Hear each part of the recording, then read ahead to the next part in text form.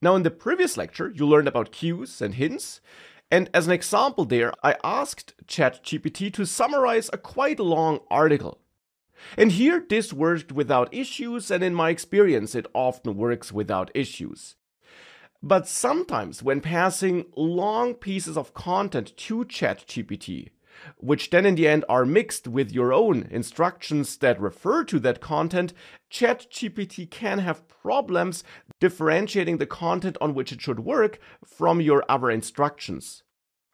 And in such cases, to repeat that example from before, you could also separate the main content on which ChatGPT should work from your other instructions by wrapping it with 3 double quotes, for example. So with an identifier like this, which does not typically occur in either your instructions or the content. So I add such a separator, the 3 quotes. You could also try 3 dashes, for example, but here I'll use the 3 quotes. And I'll also add 3 quotes here at the end of this article before my other instructions start again.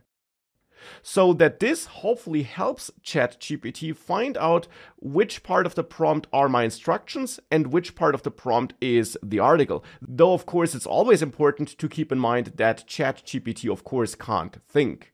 Instead, the idea with separators like this here simply is to kind of get ChatGPT to complete the sequence you're giving to it correctly. And adding such separators simply is a trick that sometimes produced better results than if you used the same prompt without such a separator.